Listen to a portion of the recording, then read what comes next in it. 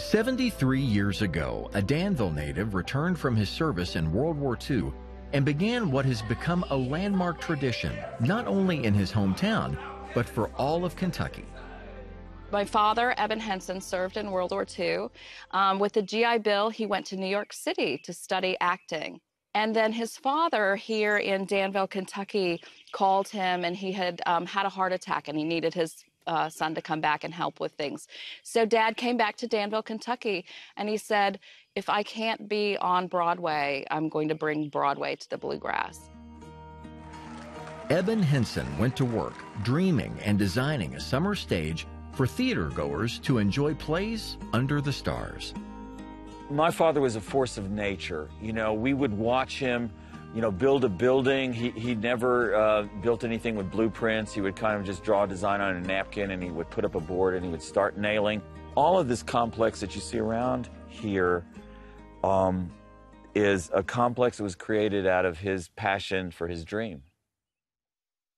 In 1956, his dreams would get a tremendous boost. He convinced MGM Studios to bring a major film production to the Bluegrass state.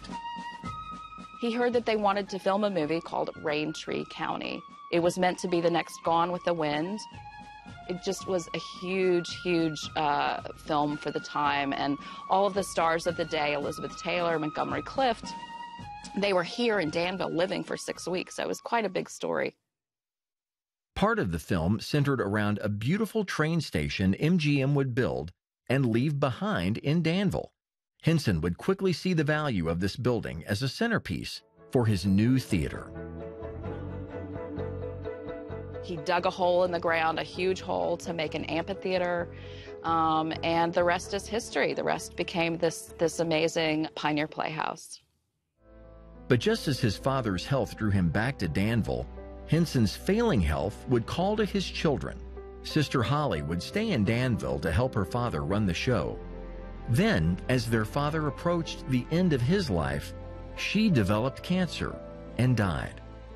Heather and Robbie left their careers in New York and LA to continue Eben Henson's dream.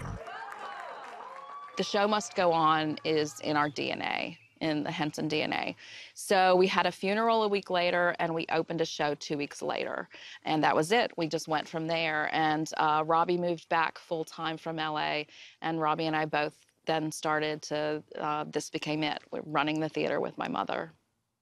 Our dad started this 73 years ago. We've been a family-run business since then. And we think it's a special theater. It's not Carnegie Hall. It's not the New York Center of Theater. It is grassroots theater. Yeah. It's Kentucky theater. It's a wonderful tradition to watch sister and brother welcome the audience and remember their father. Every summer, the Playhouse puts on a series of 5 plays with laughter and applause filling the amphitheater. Another tradition that has become a great attraction for playgoers is the opportunity to enjoy dinner and to mingle before the play. We have patrons who have been coming back for years, and they're so happy to see us. They're like, we just couldn't wait. We couldn't wait till the Playhouse opened again. We couldn't wait to see you. The Playhouse has attracted actors from all around the country. It's part of Henson's dream that he paid forward to fulfill the dreams of others.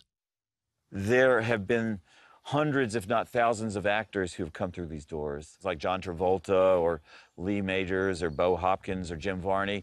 But even as importantly are many actors who have gone on to be teachers, who have gone on to be better communicators in their work.